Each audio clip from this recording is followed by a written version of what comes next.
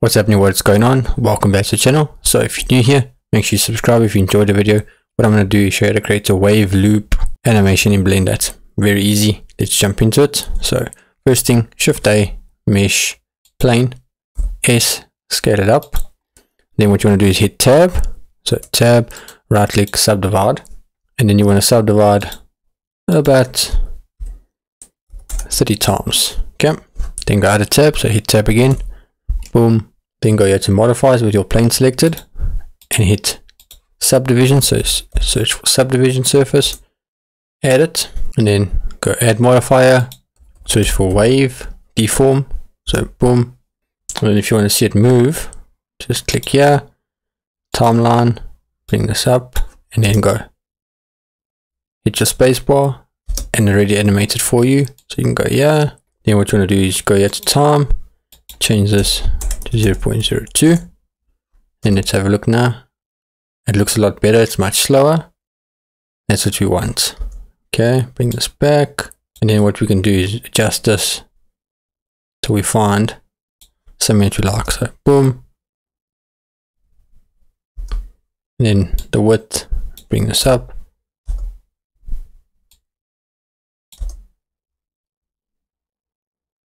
Something like that. Let's bring it all the way down.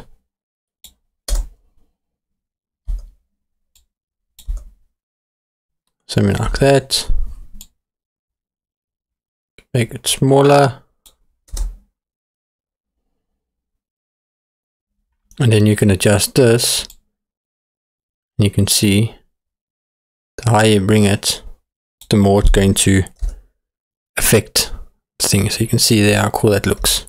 And then what you can also do is go to textures, hit new, click there, and then look for cloud. So boom, clouds. And then now you can right click, shade smooth, and then on your subdivision surface modifier, go here, bring this to 1. That looks also cool. You can always take it away.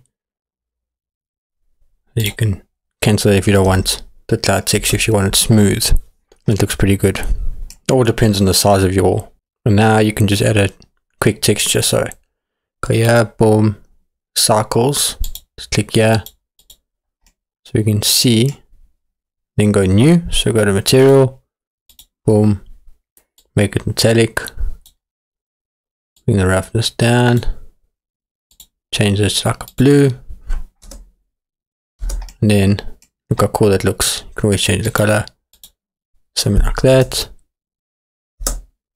And it's that easy. So what I'll do is I'll upload this to the Patreon. So if you're a member, you can download this for free.